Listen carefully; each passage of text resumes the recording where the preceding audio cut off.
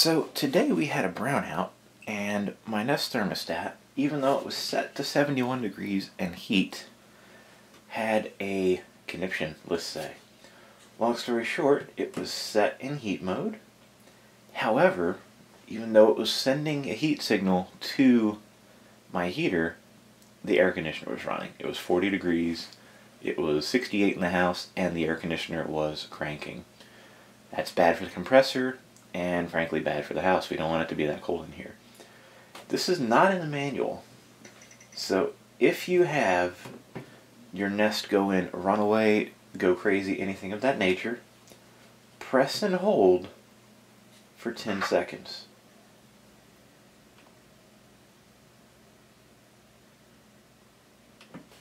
And you'll see the screen goes dark, LED starts flashing up top. This is a hard reset. This does not cause you to lose data. This just simply resets the thermostat.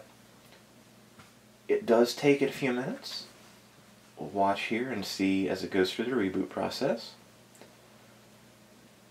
As long as the Nest Home logo pops up, you're going good.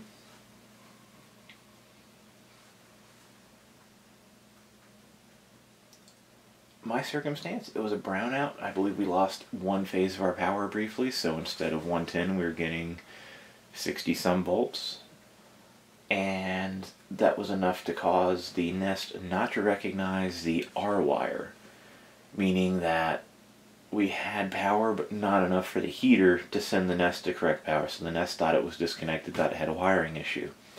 Once power was restored, that persisted. However, doing that reset by pressing and holding for 10 seconds, the Nest was able to recheck its wires, and as you can see, now it's working fine.